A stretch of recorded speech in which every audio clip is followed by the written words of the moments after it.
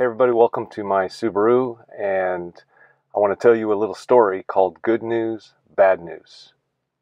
Many years ago, a small farm had a guy who was very poor, but he happened to have a horse.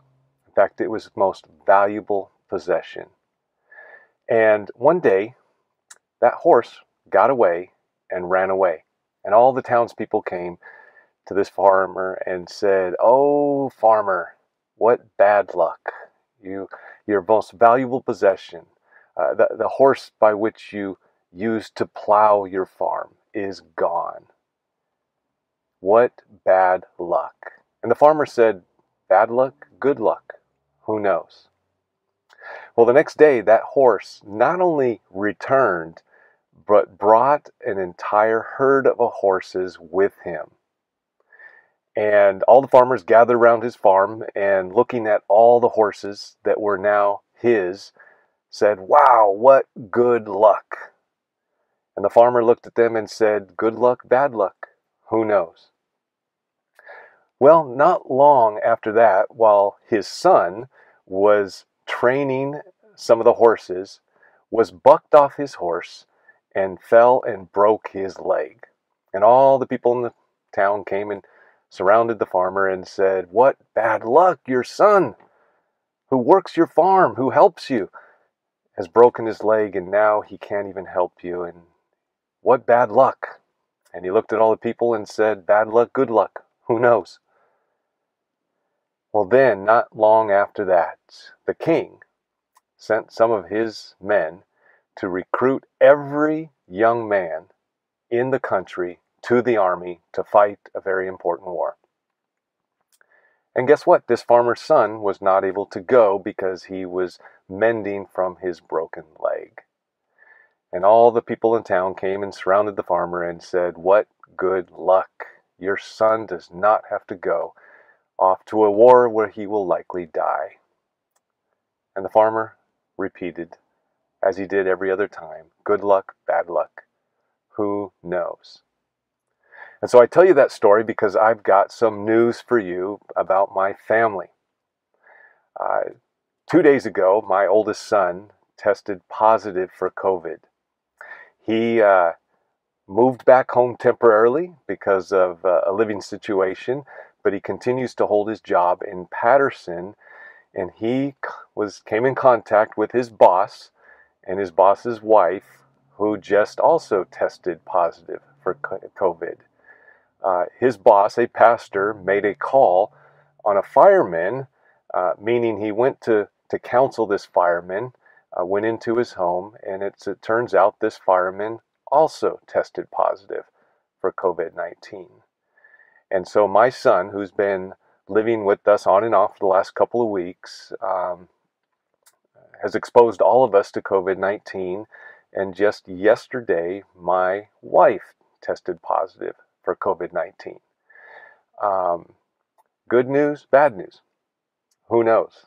We'll have to wait and see what God does. But there are implications because I live with my wife, obviously, and my son is staying with me. The good news is that they are both doing really well. The symptoms are not really bad. And so they have kind of little achiness in their body and are laying in bed, eating soup, and looking at Facebook, watching Netflix. Who knows? But they're not. The symptoms are minor, and it looks like that they will recover pretty quickly. So I got tested yesterday, and I will get the results either tomorrow or Friday. But here are the implications. No matter whether I test positive or negative, and the good news is right now I have zero symptoms. I feel great. I have to self quarantine. And so what that means is I have to contact anyone that I have been in close proximity for 15 minutes or more.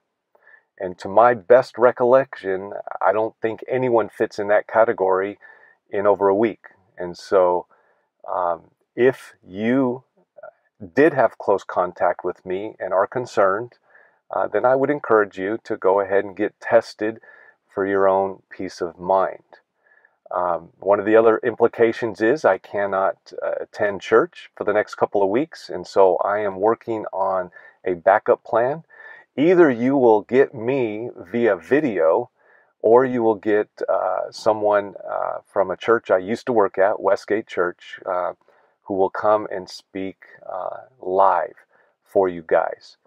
And so that's what's happening in my life, and obviously I covet your prayers, and but I also want to be clear, I do not want you to be overly anxious or worried about this.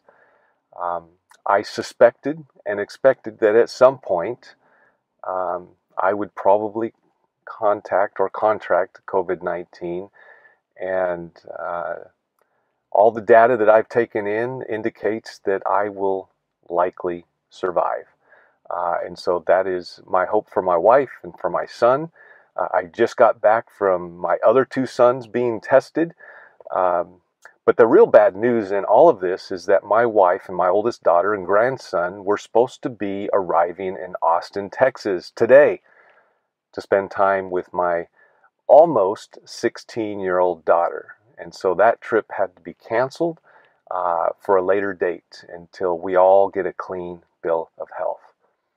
And so all that to say, continue to be careful.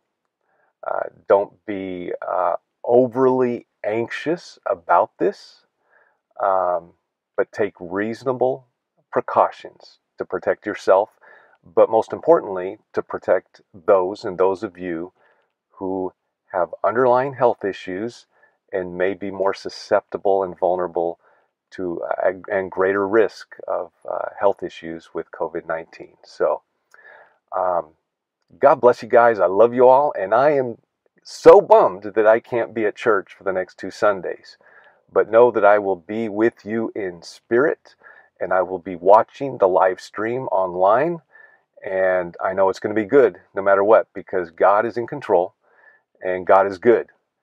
And so we lean into that and trust Him with all of our hearts. And so may the Lord richly bless you. May He turn His face towards you and be gracious to you. And may He shine His face upon you and give you peace. In the name of the Father, the Son, and the Holy Spirit. I love you all, and we'll be in touch soon once I get the results of my test.